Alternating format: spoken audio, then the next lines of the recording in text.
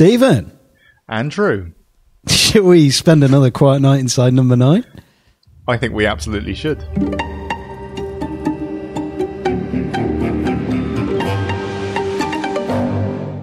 So this week we are entering karaoke room number 9, Empty Orchestra, series 3, episode 4? Yeah, I think so. Yeah, I think so. Which was directed by Guillermo Morales, produced by Adam Tandy, written by Steve Pemberton and Rhys Shearsmith, and first aired on the 7th of March 2017. Are you ready? I'm ready.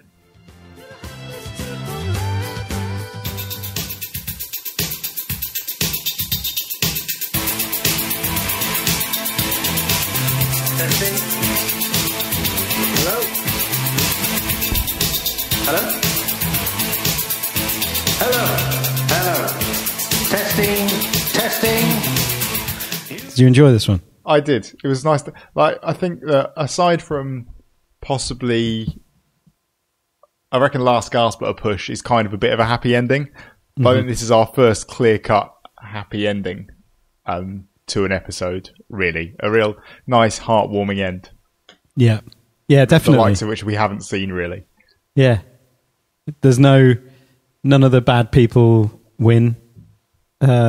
All of the good people win. So it's nice.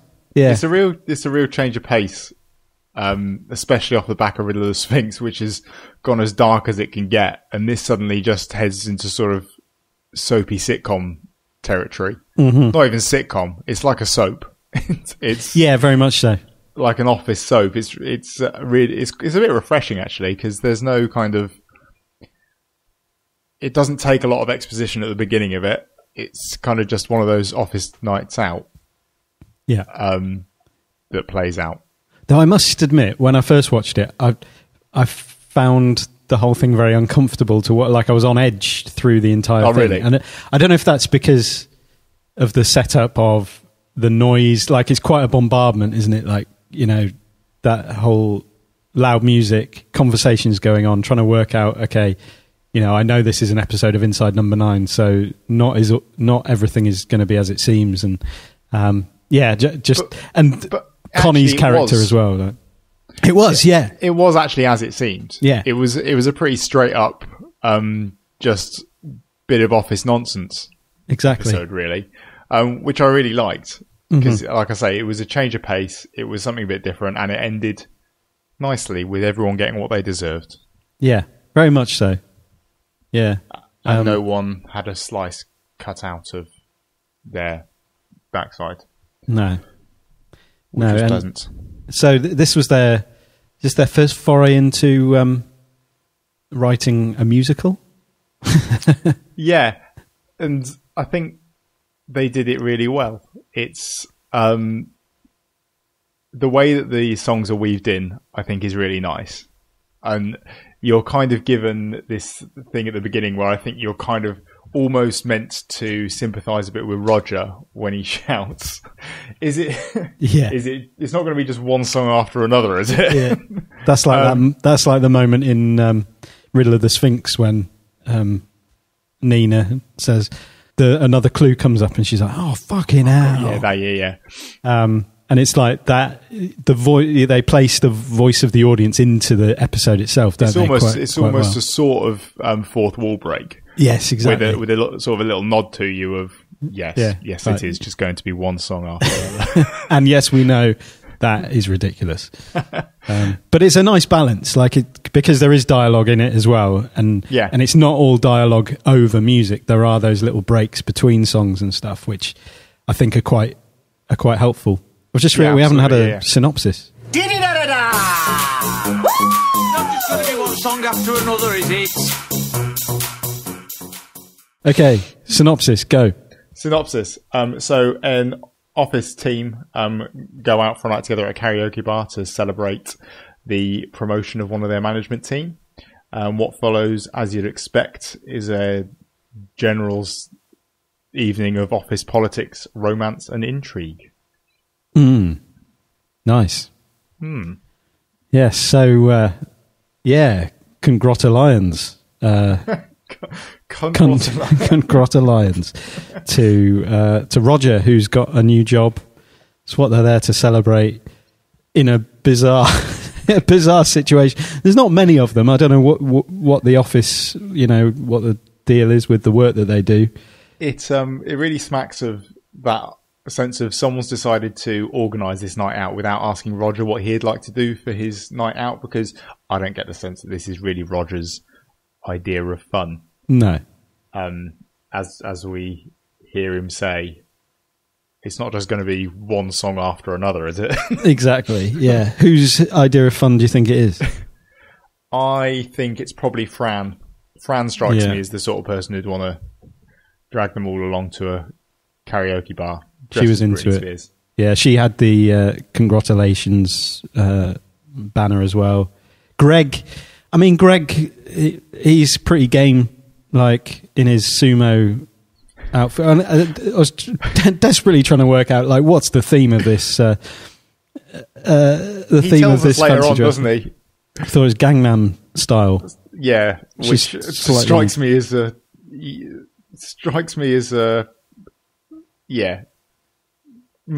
bit of a misstep there. Definitely a misstep. But I think basically he has a sumo outfit and was trying to, what's the word, crowbar it kind of into into being relevant. Because everybody else is obviously dressed as pop stars. Apart from Roger. Apart from Roger, who has a little red nose. And eventually a tie around his head. Yeah, Rambo. Like all good middle-aged men who are taking part in some sort of sing-along. Exactly. After a few shots. And we will get on to his sing-along, which is a beautiful... yes, we will. A beautiful moment. So, yeah, we've obviously covered the kind of general, I think, the general reaction to the episode, which, as you say, it's a nice, happy ending. People get what they deserve. I think that's the best way of putting it. Everybody gets what they deserve. So whether that's a sacking or it's a snogging, it all kind of comes together in a nice way. Everyone's going to get either sacked or snogged. Which will you be? Here you go, Rog. Oh, cheers. And Fran, put that up for you. Cunt Grotta Lions. Eh? What's your bloody fault? It's meant to say congratulations. Yeah, I worked that out. Anyway, to Roger! Oh, you remember us all? Now you're heading up to the 6th floor. Oh, yeah, don't stop. turn to Roger! On its surface, it's the kind of simple setup. Again, one room. Again, 30 minutes. As we say it every week. Like the development of the entire thing is incredible. Like you know the characters, like the situations that they're in and all that sort of stuff, and you really feel empathetic towards those characters you want to feel empathetic, or you need to feel empathetic towards at the end. And I think it's a fairly straightforward one for them to build the characters on, I think, this week, because it's weird, and it's what The Office relied on, was the fact that I think that even people who haven't spent a prolonged amount of time working in an office still recognise all the characters that work in an office, the sorts of people that you have who work in an office.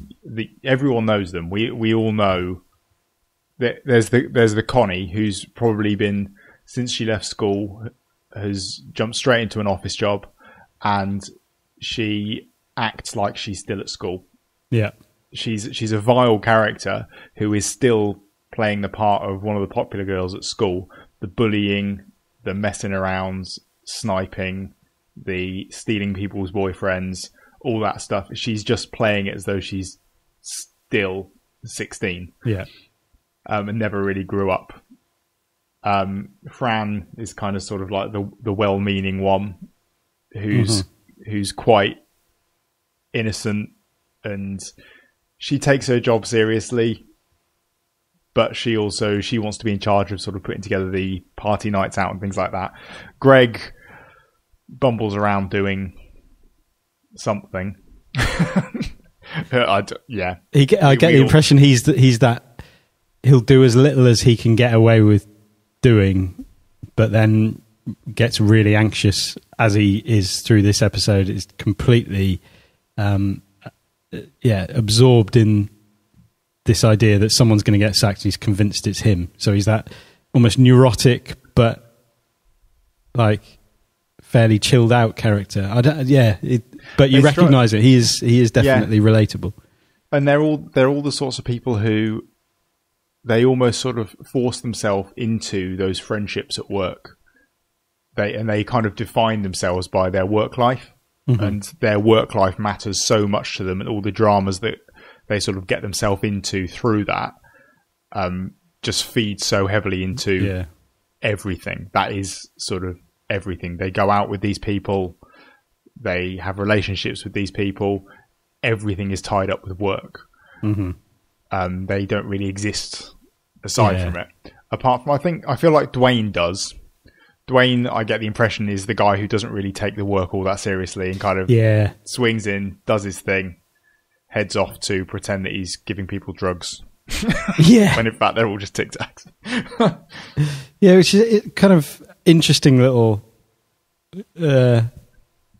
device that they use to introduce Dwayne and all of that. And so again, we'll get onto that, I think, in a minute.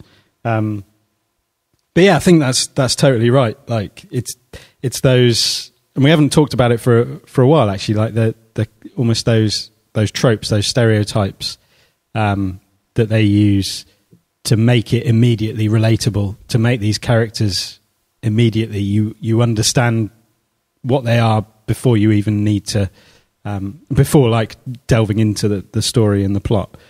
And Connie, like, I mean, Tamsin Outhwaite, like, brilliant job playing Connie, because she is repulsive. She is, she really like, you actively despise her, and like, I think she plays that so well. And as you say, like, it is that character that, you know, that bullying kind of, she just needs to grow up and can't see, because she's got the complaints about Janet getting the PA job, and puts it all on the fact that she's deaf and people feel sorry for her and all that, and obviously will not do any self-reflection. She won't take any responsibility. She won't feel like she has a part to play in the fact that she's probably going to end up never getting promoted and obviously getting sacked, and she's just going to keep spiraling through that over and over, and it will never be her fault. It'll always be someone else's fault. You're not drinking, Janet? Rain's getting you on. Is he? Mind you don't slip you a roofie.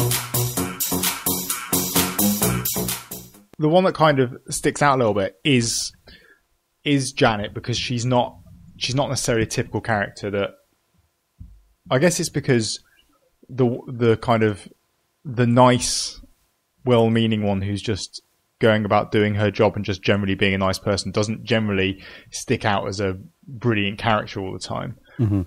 When you're sort of thinking of your office stereotypes. And so she is a little bit different in that she genuinely seems to she seems to care about Roger.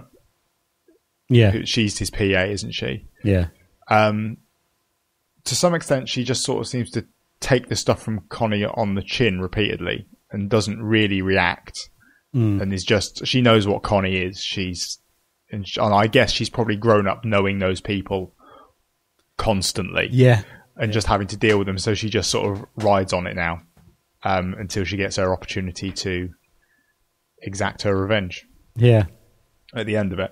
I was really glad that she sort of stayed that nice character throughout it. I was slightly concerned that there was going to be a turn. It's always worrying, isn't it? Yeah. And that she was going to turn out to be up to something throughout the entire thing. I think that what you said at the beginning about being on edge because of the sort of the music and the oppressive thing, and us kind of the fact that they're in this room with loud music constantly, I guess, is a bit of a leveler for her. because everyone's in a situation, and you see the subtitles come up when Greg's talking to Connie at one point because they can't hear each other. He's having to mouth and they're having to lip read each other. The fact you've got that pumping loud music is a leveler for Janet, and it makes the situation, I guess, a bit more bearable for her, that she can switch off and just work on the vibrations, which is quite nice. And you see it at the beginning where she's just like, no, I'm tuning out of this. Yeah. And I don't know, maybe if that's kind of her also switching off just her interaction with that group of people as well. She's like, I'm just going to sit here and I'm just going to enjoy it, but I'm not going to get involved in any nonsense. Yeah. Clearly it doesn't work out that. Yeah. Which she's sort of found herself embroiled in it just because she has the skill of lip reading. Pretty much. Which I saw people complaining about that as a twist, and I was like, I know it is. It's not set up. Is it a twist? It's set up as like it's a moment, isn't it? Because it's like, you know, she lands that on Connie that I do have skills, I can lip read, but I don't think there's anything surprising about it, because through the whole episode, it feels like they're hiding in plain sight, and they're not hiding at all. Well, that's the only person that can't see it is Fran, pretty much. Yeah, and also she's lip reading throughout the whole episode. I don't think the lip read is really revealed. I think that lip read is her alluding to the fact that she's seen them kissing. She's reading their lips, and that's all that is. I don't feel like it's a big surprise that's sort of being pinned on us. I think it's just a little bit of wordplay there. I think that's right. I think that's totally right. With the spot in the kissing. And then you see that with the ultraviolet, like the fluorescent green lips, and it's like, oh, we can all lip read this. And it's set up right from the off when Fran comes in. So it starts with Greg doing the mic checks and checking everything's working, which he's taking very seriously. Yeah. Check. And then he and Connie kiss. They stop as Fran walks in, but then as Fran walks in, he only kisses her on the cheek. Mm-hmm. Because otherwise she would have glowing lips as well, which she doesn't. So we can see, looking back, that was kind of done for a reason, I guess. Yeah. And that's when he's testing the lights as well, so you can see the different the different sorts of that just reminded me of it was the Anton introducing the gun in Act 1. Yeah. That's going to come back. You're going to Chekhov's you're gun. going to be using that, exactly. You're going to be seeing them everywhere. You're going to be seeing Chekhov's guns lying around all over the place guns are everywhere. Yeah. Cheese and rice, bruv. What have you come as, Blobby Williams? They told me it was Gangnam Style. Yeah, so I mean, let's kind of walk through the episode through the songs. I think that might be that's probably a good shout, a good way to kind of structure this one. So, yeah, as you've said, he's going in, checks the microphone. Don't You Want Me is the first, that's his sound check song. By the Human League. By the Human League. The Human League. Yeah. As our friend Jules Holland would say. Yeah, and so this you're introduced, as you say, to Greg and to Connie. First time, you don't know what the vibe is here. Maybe they're in a relationship. Obviously, there's a bit of flirting going on and grabbing and that kind of stuff. You see her being quite brash and forward when she's like miming blowjobs and things. Like she's not backwards in coming forwards, Connie. Yeah. And so this is the introduction to the singing of the plot. When it's quite a sinister second verse, the way that Connie sings that second verse. And and that's where she does the sort of phallic microphone work. Phallic microphone work. And you're kind of introduced to the 5 years, like obviously in the song that reference to 5 years, and now I'm going to live with or without you. I must live life on my own, blah, blah, blah. Mm-hmm. So that's sort of setting up, okay, how this has been going on a little while, maybe. We've got a situation a bit like Nana's Party, where there's a long-term affair. He needs to make a choice. I knew I'd find a much better place, either with or without you. The 5 years we have been such good times. I still love you. But now I think it's time I live my life on my own. I guess it's just what I must do. Don't you want me? You know I can't believe it when I hear that you won't see me. It's weird. I think this is the thing about the office thing and people like Connie whose life revolves around their job so much, is that Greg does not come off as a particularly desirable human being or much of a catch in the way that his character is played at all. And it all seems very much like it's just the guy in the office, and she needs that drama. She needs to be making sure that she's going after the guy in the office. It doesn't really matter who that is. Greg's just an easy target, really, for her to sort of perpetuate this constant, constantly being at the center of something. But she says later on that she's not going to let him go. Mm-hmm. And to be that wrapped up in him just seems odd. It does seem odd, doesn't it? Yeah. He's not... Yeah, what is Greg? He's sort of a bit of a limp fish, really, isn't he? Yeah. Yeah, exactly. Yeah. This is also when he first sees the list, isn't it? Greg first sees Roger's list. Yes, this is where, Roger comes in, and there's the classic hooray, like that the typical moment when when people are drinking, you're on a night out, and then someone comes through the door. It's like, oh, it's the boss. Hooray! The envelope falls out of his jacket, doesn't it? Yeah. Does Greg pick it up and sees the names on it? Yeah. Before Roger snatches it back off him. Yeah, he snatches it and looks kind of defensive and a little bit upset about it, which you assume is you shouldn't be seeing that. Like, that's a private thing. So Greg's name is still on there, isn't it? Because he still hasn't made his choice, whatever choice that is. A question mark next to it. But that's where we see he's then singing "Don't You Want Me" to Roger. Yeah, Roger becomes Greg's concern, and then that's it for the entire thing. Greg is now preoccupied with that. And the affair stuff just becomes a bit of a background annoyance for him. Yeah, in some respects. It's really like not at the top of his priorities at all. He's not thinking about it. All he cares about is that list and what it means. Yeah, and actually, there's a almost a kind of precursor of "Don't You Want Me, Baby." Of eventually, it'll be him singing it to Fran because what he cares about is his job, seemingly more than anything else. He wants his job. So when he gets sacked, he loses everything. So because he's built his entire life around it. Exactly. But we do also get the foreboding line of "We will both be sorry" that Connie and Greg sing to each other. That definitely comes true. That's later very good point. Yeah. So then that song ends.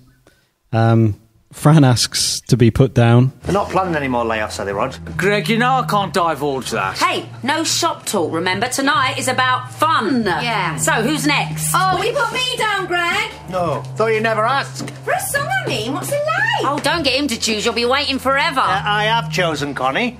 Oh, which one? Is that he's chosen Connie? Is that a kind of a little bit of a double entendre? And then Saturday night starts. Oh, the end of this is just awful. Just Fran repeating Saturday night. Very David Lynch. Saturday night. And the thing with Fran's singing is it's that kind of spoken singing. Yeah. where you just enunciate every word properly, And she does with it. a sort of tune to it. Saturday night. Yeah. And it's slightly out of time as well. Yeah. Which I, on first viewing, thought, oh, she's had the ecstasy tablet. Well, She's speeding off. this is also, we also get some organised dancing. Yes. Yeah, so it's brilliant. It's something I hate. I hate group dances. I find them a little bit creepy to watch as a whole group of people all descends on a dance floor and they all know the exact thing to do and they all know the same moves and they like robots that have had a switch. Yeah, it's just sort of activated. Enter that. Yeah. It's really odd. Luckily Roger is not like that and is at least 1.5 steps behind. Yeah. At all times. Oh man, yes, those situations are the worst situations. But there's something amazing about that scene where they're, and Greg's, talking about, he's asking Roger about stuff to do with the, to do with contracts and that kind of thing, whilst he's dressed as a sumo wrestler and Roger's got his little red nose. I think he has his red nose on at that point. And they're just going through, just very matter-of-factly, just going through the routine.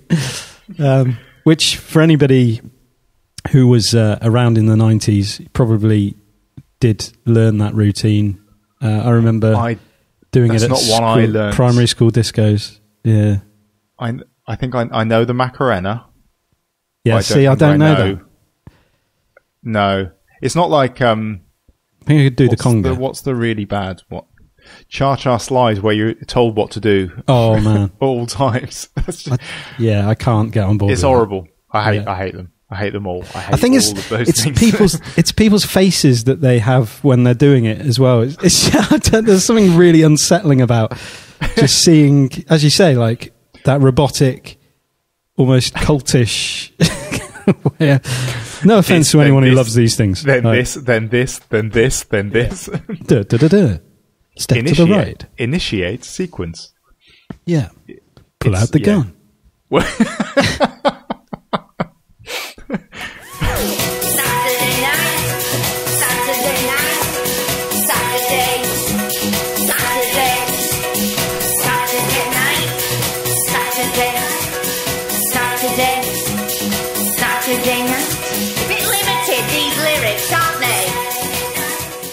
Yeah, so this is where we meet Dwayne. Dwayne. And there's a precursor to meeting Dwayne where Connie speaks to Janet.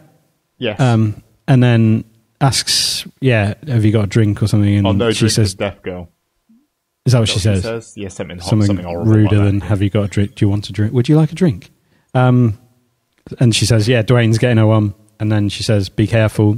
He might slip you a roofie. And this is also when you realise Greg can sign, which is quite interesting. Yeah, that was kind of like the redeeming part of Greg's character, that he clearly cares enough about other people that he's learnt to sign at some point. Maybe he's got someone else in his life somewhere that he needed to sign for, but there is something in there that Greg's a pleasant human being in some way. And he's obviously got that relationship with Janet where he's the interpreter, he's the translator for things. So they have a bit of an understanding there.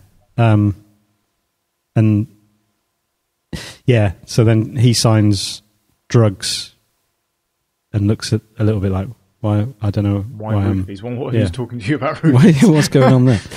But then, Dwayne enters and says, right, it's time for Dwayne's famous pills roulette, living up to his reputation.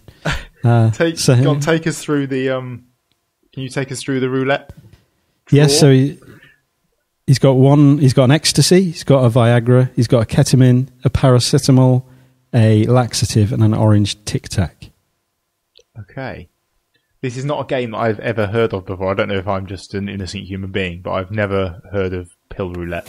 Okay, peeps, listen up. It's party time, so that means it's time for Dwayne's famous pills roulette.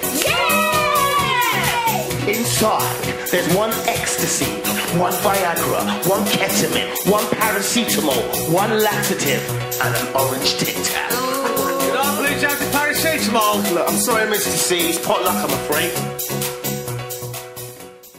It strikes me as a terrible, terrible idea. Yeah, it's not ideal, I don't think.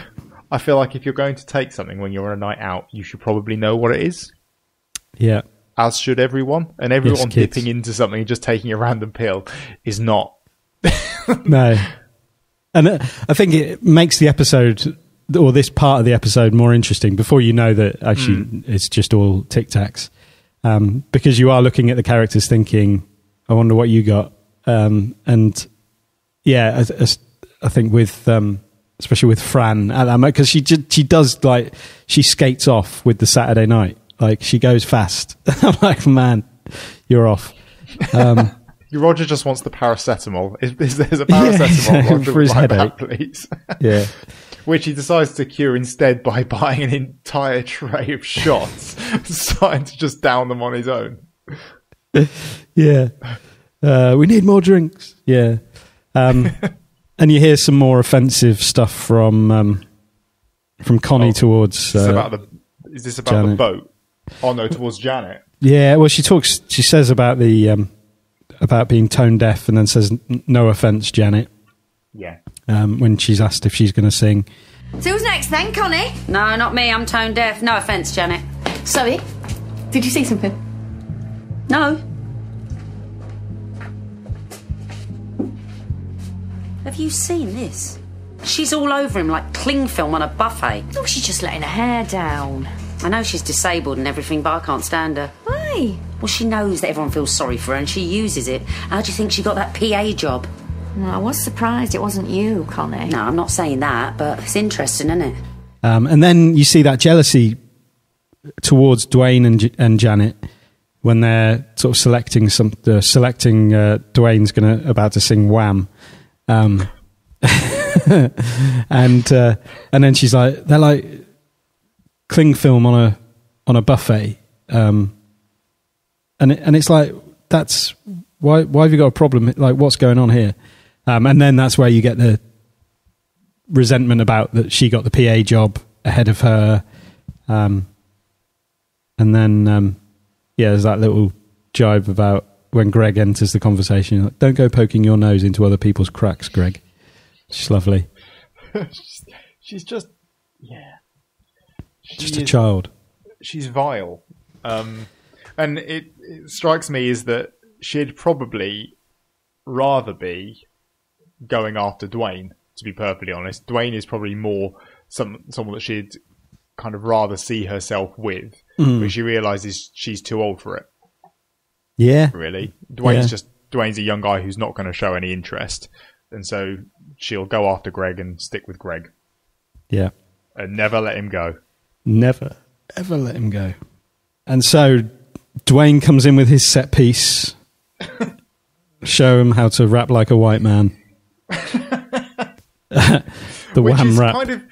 Which is kind of a weird spin on what I imagine you would normally get at these office things, where the white guy in the office decides that he's going to take on some NWA really inappropriately. Yeah. And sing all the lyrics without missing a single word. Yeah. Yeah.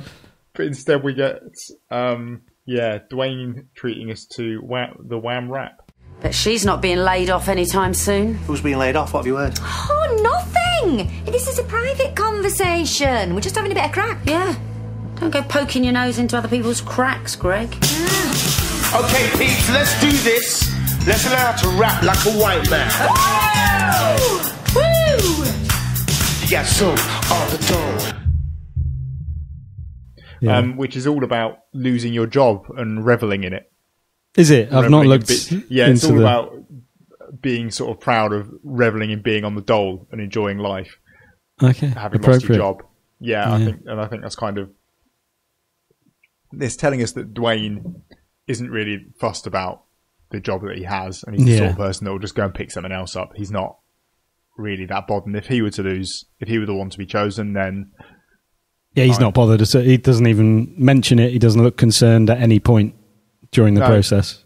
No, he's just come along for a bit of fun. He does have his set piece. He does he likes to sing. He likes to dance.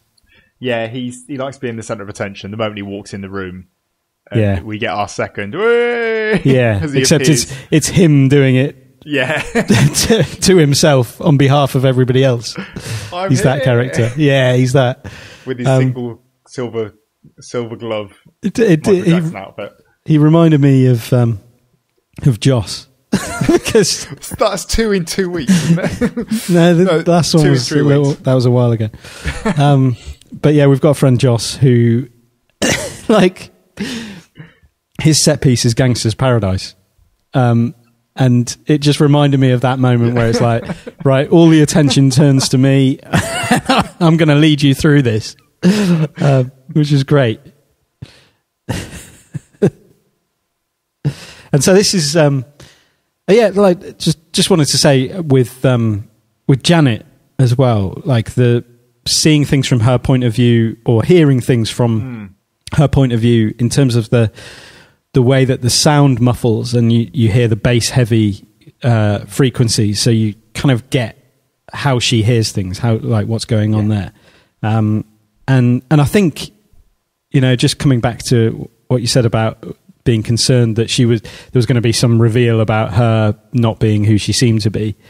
I think the fact that you do see that or you do hear that several times is almost a nod to there's nothing, we're not misdirecting you around her deafness or anything like that. This is so, yeah. Like it's not going to be like Famous Five. I can't remember what Famous Five it was, but this always sticks in my mind since reading it as a child, where Block might be a treasure island or desert island or some sort of island. And there's a character called Block. Spoiler alerts if you're gonna read it. Fans of Enid Blyton who haven't quite made it round to this Famous Five book, we don't know which one it is, but one of them. It's about an island. And he pretends to be, he's like a butler, and he pretends to be deaf, so basically ends up getting, everyone thinks he's deaf, but he hears everything, so he hears all the plans and that kind of stuff. So I'm glad this wasn't that. This was a dangerous avenue. I only remember one Famous Five story. That was the one on the moors, and there were packages being dropped out of planes, being put into the caves in the quarry. Oh, they were good I've books. Definitely read that. I loved Famous Five. Five on Mystery Moor, I think that one was called. Yeah, I love it. Brilliant. That's the next podcast. You can edit that one out. Yeah, I really like the pleasure you can see that she gets in putting her hand on the speaker. Yeah, and feeling it come through. And I don't want that to sort of come across as patronising at all towards people who can't hear, and that's kind of the way they appreciate music. But it's kind of quite a nice moment to see her enjoy that, especially when we see the payoff at the other end of the episode. Yeah. With how how that then sort of comes back again. Well, yeah, it's just lovely, like how she's connected to the situation where she could easily be sort of isolated, but actually she is connected to that. And as you said earlier, like the sound is actually a leveler, and she's able to enjoy Dwayne's performance as well in that sort of way. And there's something lovely about that. I think, I mean, she's really the only one who seems to enjoy aspects of the evening in a genuine way. Like Dwayne does, from the point of view of being the centre of attention and getting to be a performer. Yeah. And doing his wham rap. And I guess those two characters are the ones who are, I guess, the purest in some sense, in that they're just doing their thing. Mm-hmm. They don't have anything going on really. And Dwayne, clearly, the main aspect of Dwayne's character we see, apart from the bravado and the questionable recreational drug games, is his soft spot for Janet, and the way that he does care, and not just in I feel sorry for her because she's the deaf girl being teased. There's a genuine there's a genuine affection her, right? there, isn't there? Yeah, right, all the way through the episode. Even when he's saying to her that he just wants to be friends, and he doesn't see her in that way. It turns out that wasn't true later on. Yeah. But it's potentially a moment where he's never even considered his feelings in anything more than just that really lovely, genuine friendship, affection, and then he's gone away and had a think about it. It's like, well, actually, there's something there. And Connie's little joke kind of backfired on her completely. I mean, Connie gets her comeuppance in many ways, and one of which is shoving Dwayne and Janet together. Yeah. She is really the entire reason that happened. But I think that's kind of what we see about Dwayne. There's no underhand behaviour going on. There's no, he does have a real soft spot for Janet, unlike Roger's hard spot for Connie later on. Which is lovely. He obviously got the Viagra.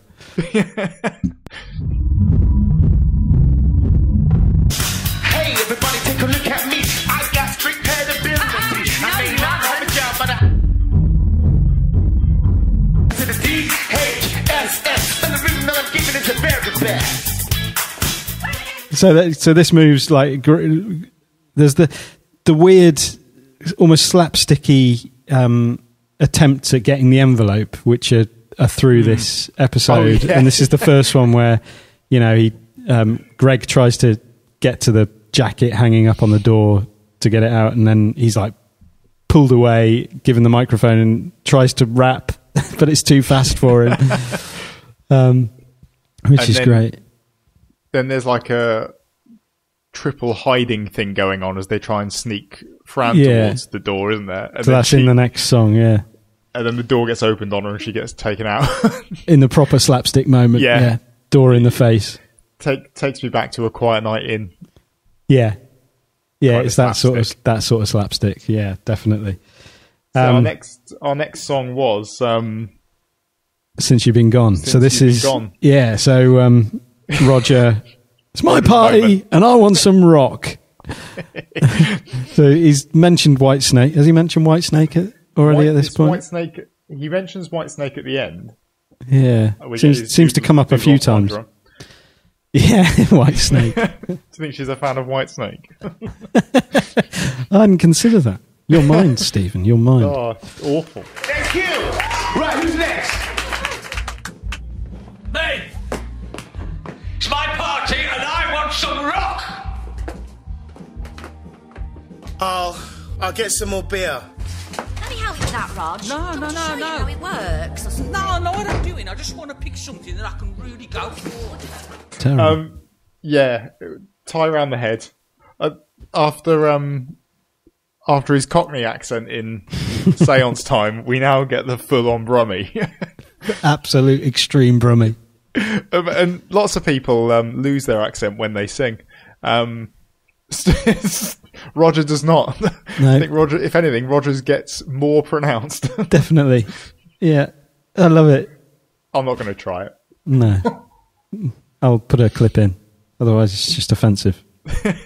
And this is, it's fine. So this is where, and the rest of them are sort of looking on and thinking, man, he's really drunk. Why is he drunk? And then Greg's like, well, he's got to sack one of us. And he thinks that's this bloke's all churned up because he's going through this horrible decision making process of, I've got to sack one of them. And one of them will be gone. And that's why he's singing Since You've Been Gone. Yeah. And I like the shift in the camera work for this song because it kind of it switches from the kind of the ramshackle following them around a club to almost like a stadium rock actual film. Yeah. Yeah. Where Roger's centre stage with a spotlight on him, air guitaring, and it's brilliant. Yeah, definitely. I love it. I get the same old dream, same time every night.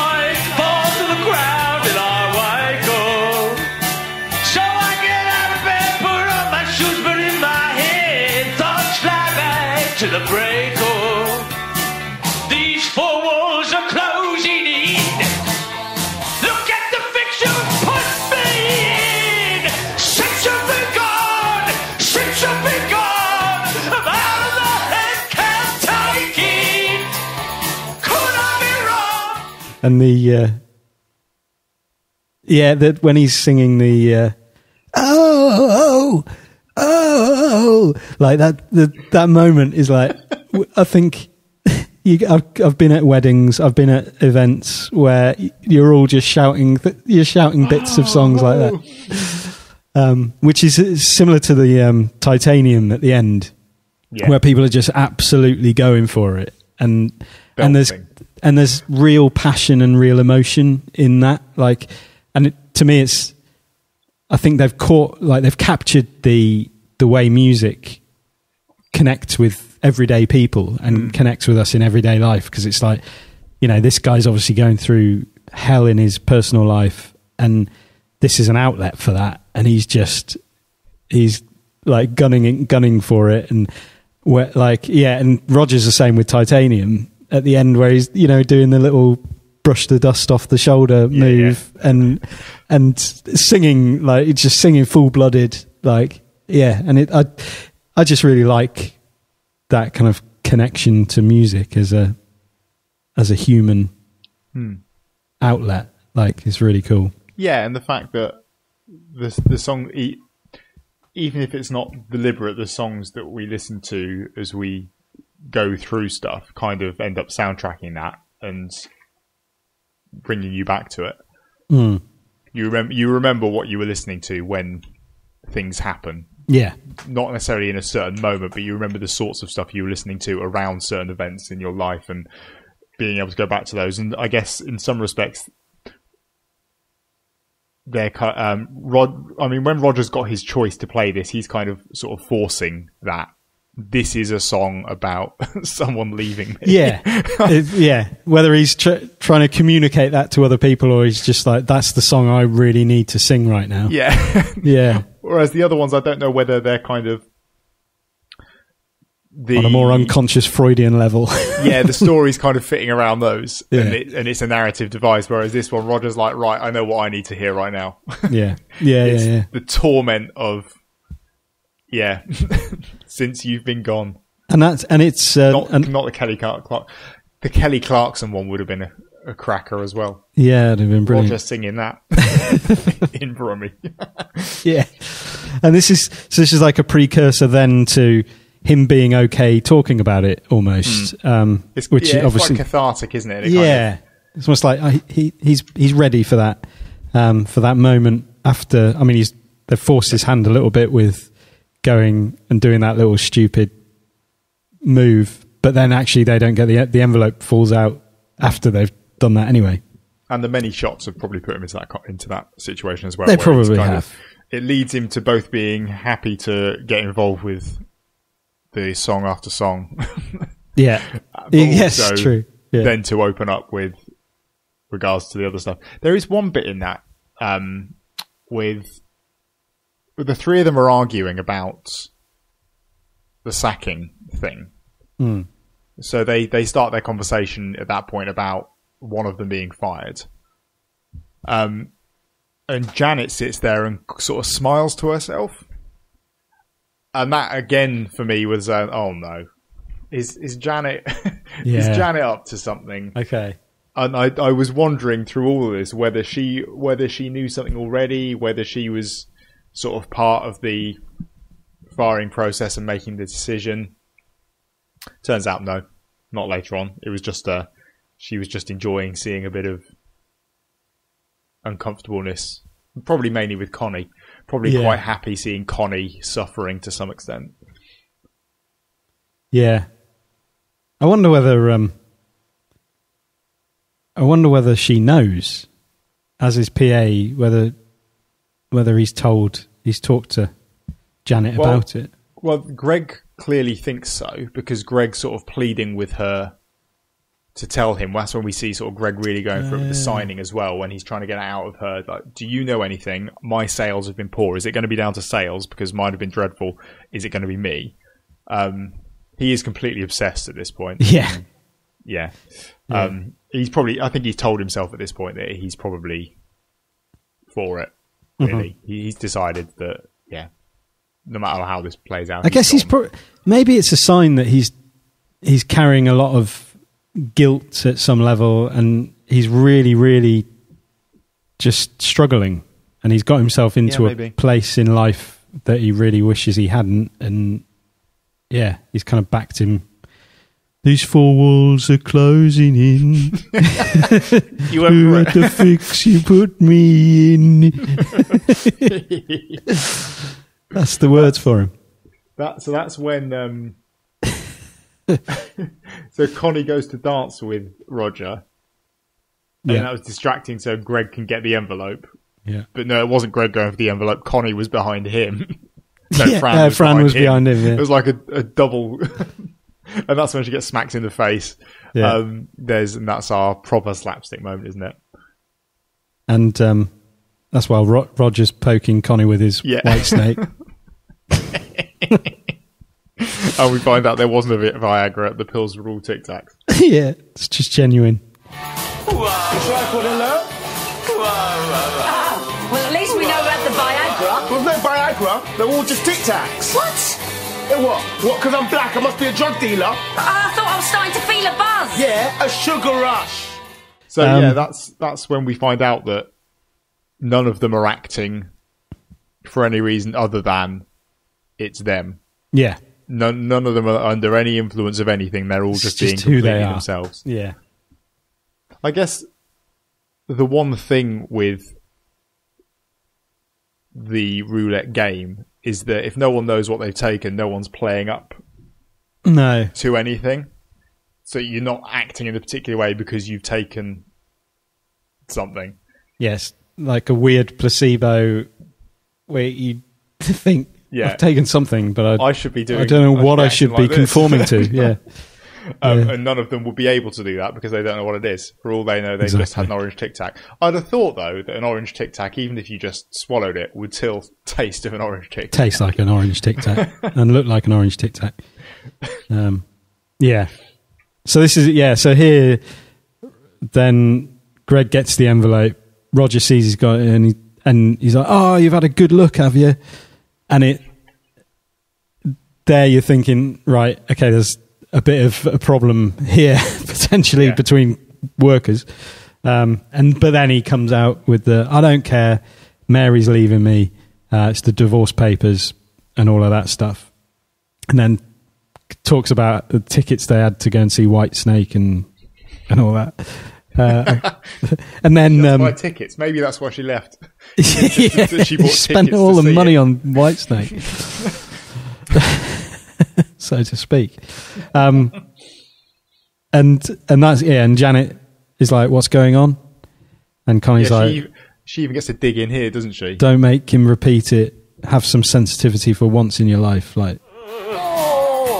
Steady on, Rod. You're stabbing me a little bit. What's happened? Don't make him repeat it, for God's sake. You can see he's upset.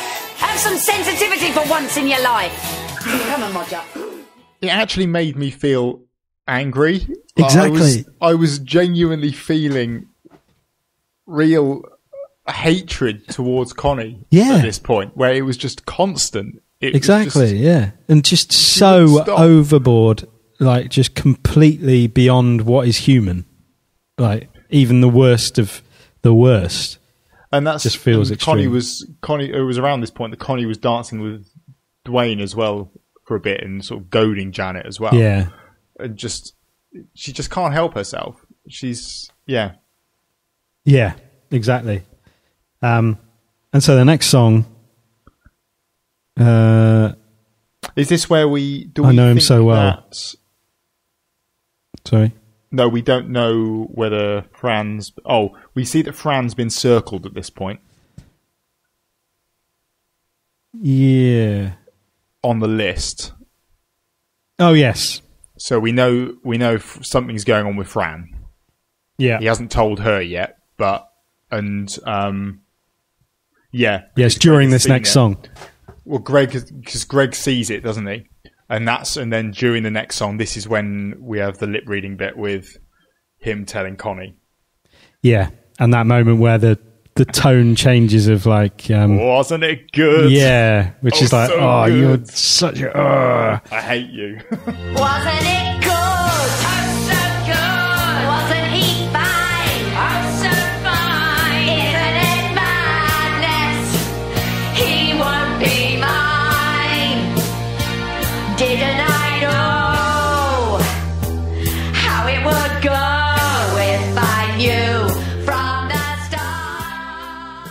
Yeah, so this, again, like a brilliant choice by Fran. I think this is an example of a song from a musical that it's so much better known than the musical it's from. Yeah. So I think most people have heard this song but haven't seen it's from Chess. Sure. There you go. I think that. I don't even know what Chess is about, but I do know this song. Yeah. I know it so well. You know it so well. You do. You're always singing it. This is your karaoke set piece. I got every single one of these. It's like they spoke to me. So this is highly inappropriate given the news that that Roger's just shared. So it's all about like perfect situations must go wrong, and you know. Well, I guess it's not cheering him up, is it? As he sits there and looks at the picture of him and his wife. Feeling a bit. Yeah. Like, this is not helping right now. Yeah. What have you done? And then it becomes, the duet part of the musical where it's basically Connie and Fran singing with Greg stuck in the middle of it. And that, the contrast between like, he needs his fantasy and freedom versus he needs more security. And I think over the course of the episode, the fact that he needs more security is the thing that's winning. And so that's, I don't know, is that Fran's side? Yeah, I think so. Greg doesn't strike me as someone who really needs fantasy and freedom. I think what he needs is seems to be stressing him out. Security, yeah. There's also a nice moment so it's during this song that Roger goes and gets the divorce papers to get them out and sign them. And it's on the line, he needs his fantasy and freedom, that he takes his wedding ring off. And that's really about like him. That. Yeah, it's really lovely. Yeah. So it's like, actually, and I think that's some kind of flip in terms of you're thinking when you meet these characters, it's like Roger's, he's more of that conservative, I need security, I like my white snake. Like, it's very, I don't know, just very kind of middle of the road rock, middle-aged man.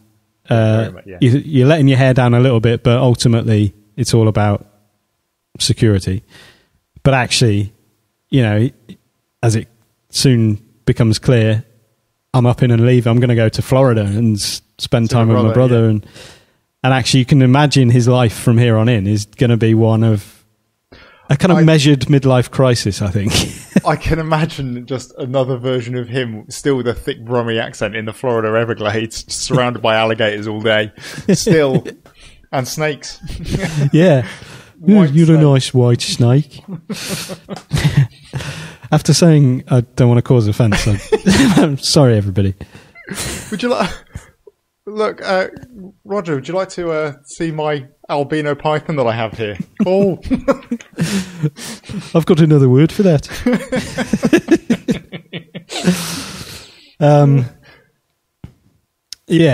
So the lyrics definitely pertinent in this song. And that's when we get the... so he's dancing with Fran. Greg's dancing with Fran and saying, I know who's getting sacked, because he's now seen Fran's name circled, and points at Fran, and that's when Connie's just elated. Oh, so good!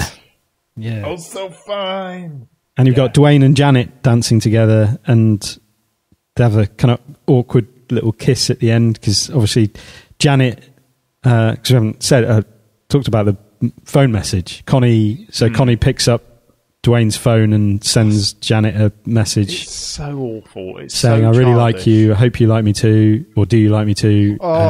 Sing a even the song, and I will language. know." Yeah, Even the language is just it's childish. secondary school nonsense, isn't it? Yeah. I like you. Do you like me? Yeah. Vile behaviour. Yeah, and then Roger calls Fran over and says, "Can I have a word?" And this is one of those moments of misdirection because Yes. well, is it at this point? Is it misdirection at this point? Because I don't know whether he changes his mind afterwards or now. I guess it doesn't really matter that much. But No, I think because of the way that he says, circumstances got out of my control, and her reaction to what he's saying, as you go back and see it again, is like he's basically reassuring her that she'll be all right doing the management role. You've got Greg. Yeah, Greg will help you through that. Yeah, so it's. I don't think Greg's helping anyone through any management. No, I think Fran will be more than capable on her own, and actually, again, the freedom aspect is going to be massive for her, and she's actually going to be so much better off after this. Yeah. And you don't feel any fear for her future as a result of losing Greg. You think no, not at all. You're going to step into that power that is so there in the titanium part. Yes, it's like absolutely. This is all about the power of these people, like who have been kind of, I guess, under the thumb of other people and bullied. Yeah, they and, are breaking out. Exactly, and not in a bad way. And this is not in a spotty way. Not in a jail way. Are you okay? Yeah, it's just so out of the blue. Yeah, and I apologise for that, but circumstances got out of my control. And I can't change your mind. I'm afraid not. But, you've got Greg, and he'll help you through it. I'm sorry. Janet spots Connie feeling up Greg in the back of his sumo suit at this point as well. Because she started to look at the screen to put her own song on. And this is the thing is that Connie's guard is down completely around Janet because as far as she is concerned, Janet's the deaf girl who can't hear anything that's being said, so she's kind of free to say what she likes. But she's not. She forgets that A, lip reading, and B, she can still see you. And then she says, "Can I help you?" Disparagingly, horribly. And then we get Janet singing "Only You" to Dwayne. Yeah, where Connie once again steps her knobbishness up to a whole new level, where you thought things couldn't get any worse, but she ultimately, this part of her plan to completely humiliate her. There was one other thing actually about the Connie feeling free to just say stuff with Janet there, and I think you're kind of seeing this with her using the karaoke as well. She's kind of taking the opportunity to say things and hide behind the music because she wants it out there. She wants to just say stuff and get away with saying it. And she thinks that when she's tying everything up in songs, she can do that. So when she's just singing along to the Human League at the beginning, you can hide behind the fact, well, it's just a song. Yeah. But actually what she's saying is genuinely what she's thinking. It's the same with Chess in that one as well. It's the same thing. She's saying the things she wants to say, almost in Fran's face, and then being able to go, "Don't know what we're talking about, it's just a song." Yeah. Can't have a go at me about that. Just a bit of banter. Just a bit of banter. Yeah. And I think, she's always pushing what she can get away with in this whole situation, in this whole scenario. And I think the karaoke allows her to do that a bit as well. Yeah. But then, you're right. She then pushes her obnoxiousness up another notch with, which nobody's on board with. No, everyone calls her out on it pretty much. Yeah.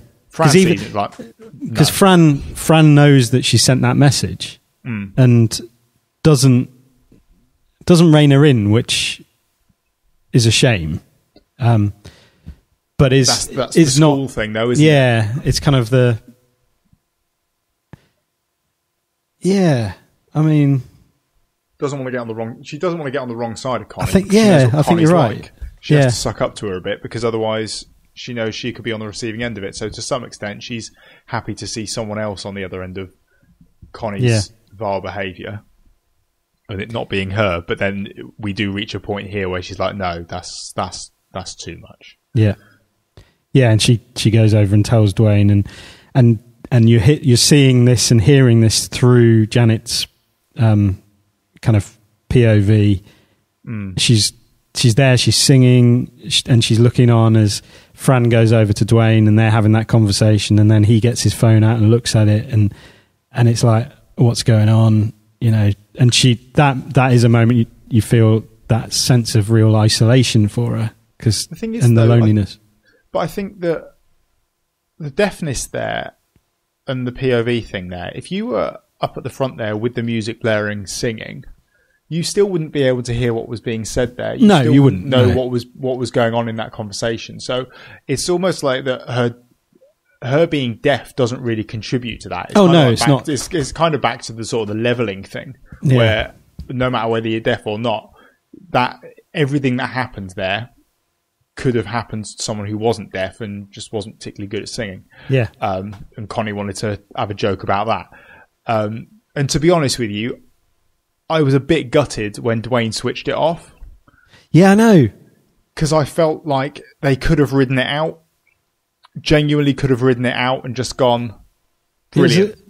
I think it was a bit offensive. Yeah, it was like, there's no need to... I can't let this carry on. This is awful. Because it wasn't actually that bad. So she was just 2 beats ahead. Yeah, exactly. Which Fran was anyway, wasn't she? Saturday night. David Bowie. Saturday night. Saturday.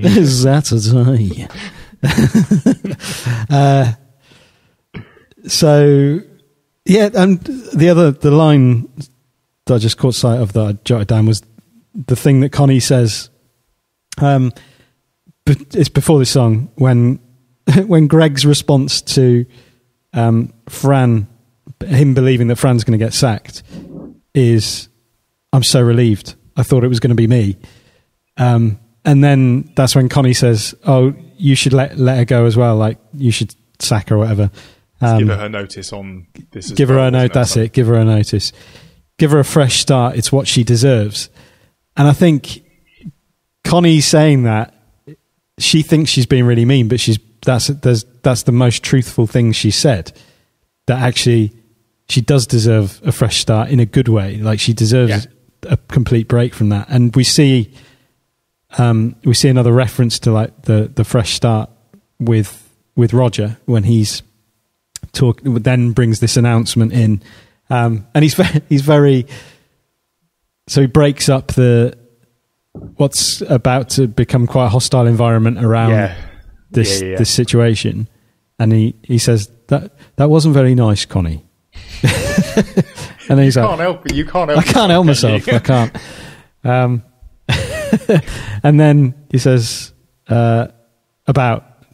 he announces the fact that he had to let someone go to balance the books. I love the lineup walking down the line with each of them and sort of almost looking them in the eye. Yeah. to reveal who it was. Yeah. And then the big reveal is, I'm the one going. He's the one leaving. Oh, the twist. The twist. The big office workplace twist. I'm going to go. And he's going to have his fresh start in Florida, but he's going to need a replacement, which is really lovely that it's Fran and that he has more than, he's got a lot tied into that in the kind of, I know you're hoping to tie the knot with Greg and. Actually, yeah, you know what? He hasn't changed his mind, has he? There wasn't a change at all because he wouldn't have gone from firing her to promoting her. Putting her in a position of management. That's absolute nonsense. Cut that bit out. Garbage analysis. I'm going to have to leave it in so that I've got a frame of reference for this bit. I have no right being on this podcast. Now then, there's been a lot of rumours flying around the office about voluntary redundancies, and it's true. I was charged with the unhappy task of letting one of you good people go. I want you to know I fought tooth and nail with management over it, until they promoted me. Now I am management, so I have no choice. Somebody has to go to balance the books. And the person I've decided is going to leave the company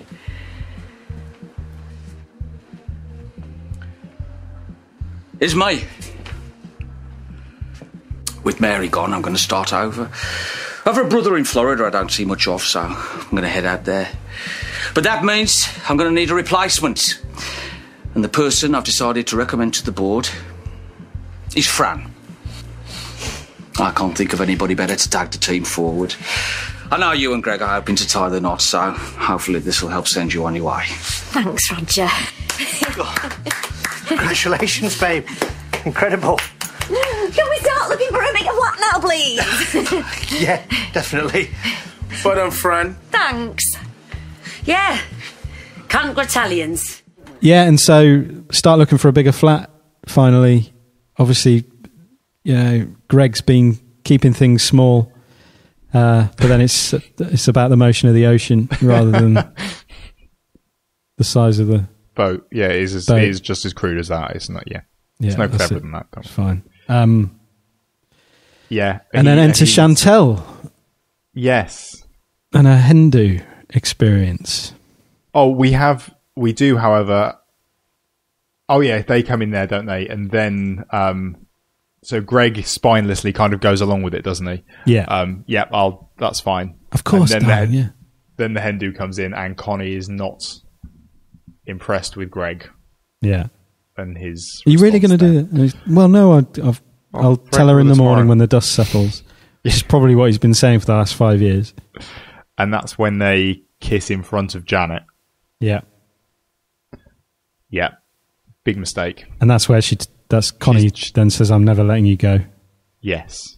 But Janet is reading their lips right now. I mean, you don't really need to be able to read their... No, she's reading their lips in the sense that they're kissing, isn't she? That's what she's reading. Is that what when she tells Connie, do you think...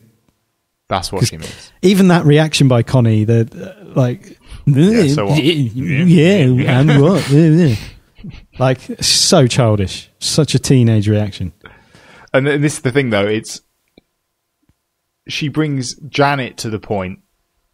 Janet, who, to this point, she wouldn't say boo to a goose.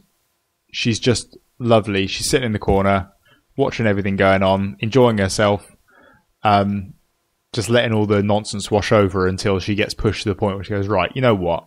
Yeah. Enough. I'm going to tear you down now. Yeah.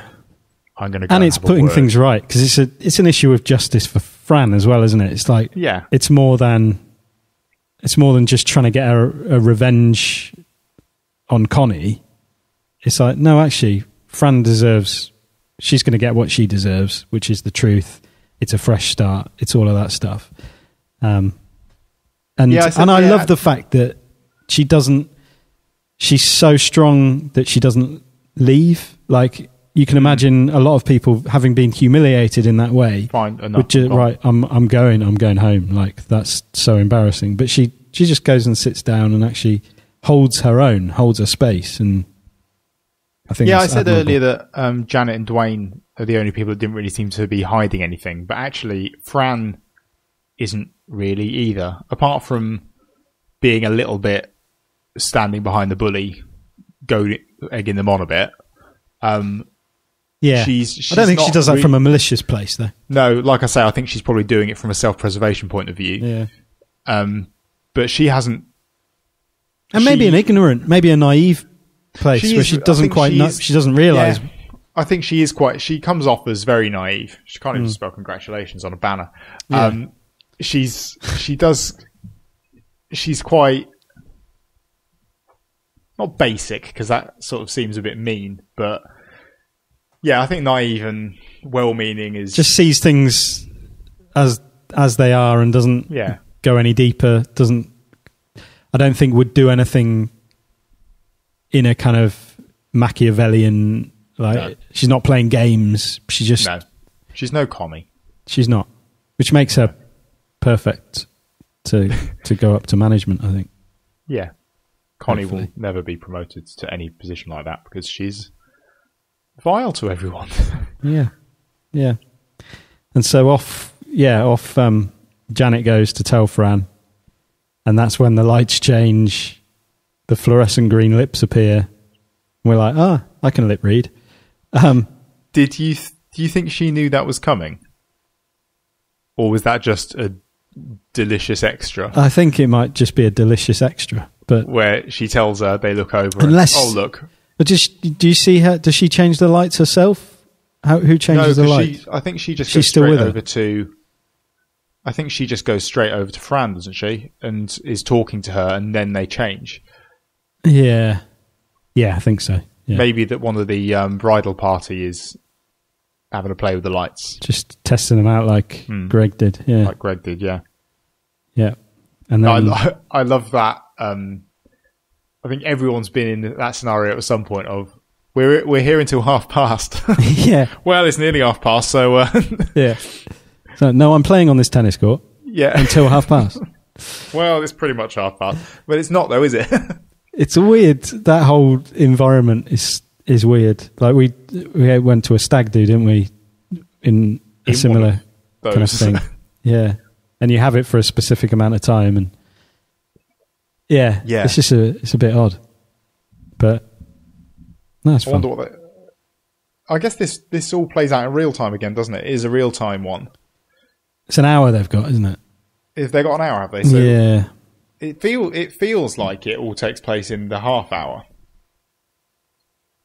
It does, yeah. There's no obvious places that it's cut. No, that's a good point. Unless the Hindu are really early. They are really early. It's probably for the best, really I think. I think they need that added company. I think the office do's kind of run its course, really. I think it has. I don't know if they have plans to go anywhere afterwards, but I think it was probably done, really. Yeah, I think Dwayne and Janet might go somewhere, and Roger and really, his new friend. Yeah. Do you think she likes white snake? Talking loud, not saying Hey, you're in there, Rog. So she's off my eyes. So, women like a silver fox. Well, go for it. Maybe I will.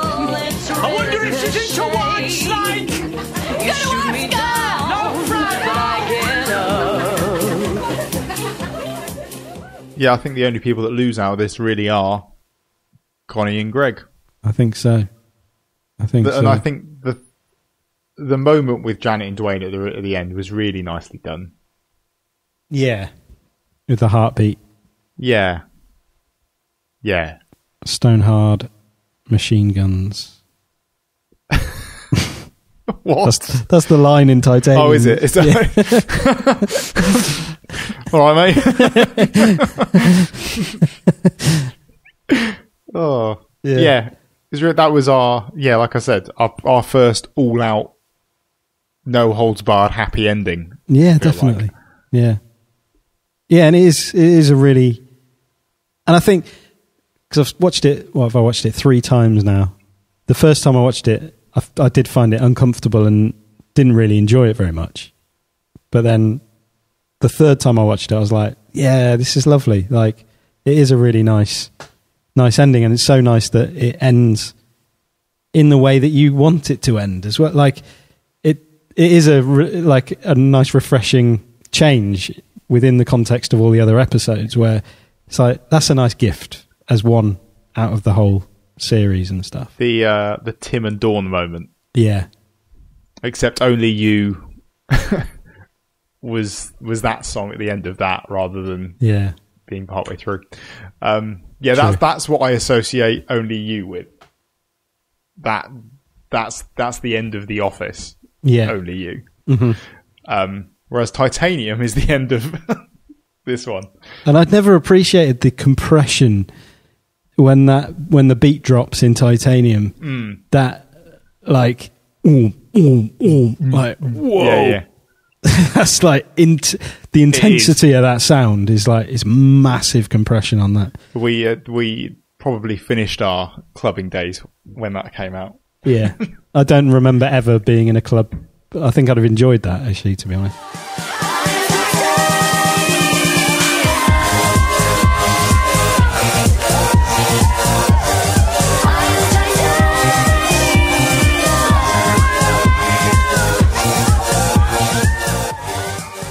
What did you do at karaoke? Oh, you did Blur, didn't you? Did you do Blur? I did some Blur. Yeah, I definitely did some Blur. Maybe Pulp. Did I do some Pulp? All the Britpops. Supergrass.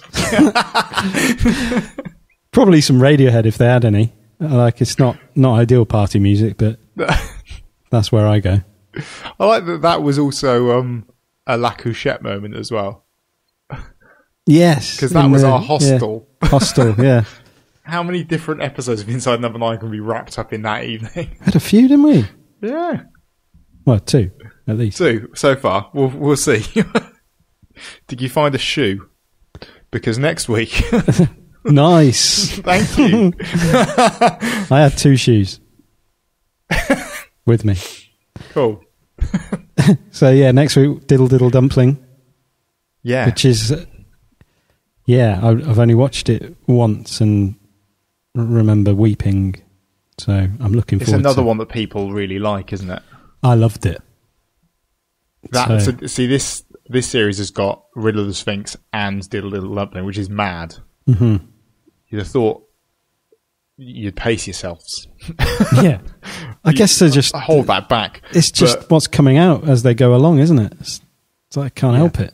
Can't help it. So, yeah, if you've got any thoughts on Empty Orchestra, then we'd love to hear them before our wrap-up episode at the end of this series. Please do email us, aquietnightinsideKnow9@gmail.com. Find us on Twitter @AQNIN9. And yeah, leave a review on Apple Podcasts and other places. We've had another one recently, which I'd love to just sort of, I don't know, read out or just say thank you to the author of, who was, oh crap. Thank you. That wasn't an exclamation that it's disappeared. That was, that's the name of the author. So thank you to Oh Crap. Yeah, for that was such genuinely lovely. Lovely, and slightly scary moment, or a moment for me that showed me that I probably look at reviews too much, because it disappeared. And in my head, I created a whole narrative around how. So yeah, the Oh Crap had said they'd only listened to the episode about 12 Days of Christine. And we're like, wow, what a great podcast. Some fascinating theories. Can't wait to listen to the other episodes. And then the review had gone. So I just, in my head, it was right. They've listened to other episodes and they've, completely changed their mind. They've taken away their review and their rating. But then an update appeared and it's even nicer. So thank you, Oh Crap. It's been really nice to see a couple of new names in the email inbox as well. Yes, as some great Bill stuff. We've had some stuff about the Bill and some interactions on Twitter about it as well, which I really enjoy. I've said before that the AQNIN account 9, AQNIN9 is a nice corner of Twitter that I enjoy spending time on, and doesn't make me upset with the world spending time there. So please keep on contacting us there and speaking to us there, because it's really nice. Yeah, absolutely. Cool. Right, we'll be back again next week and we'll speak to you about Diddle Diddle Dumpling. Goodbye. Bye-bye.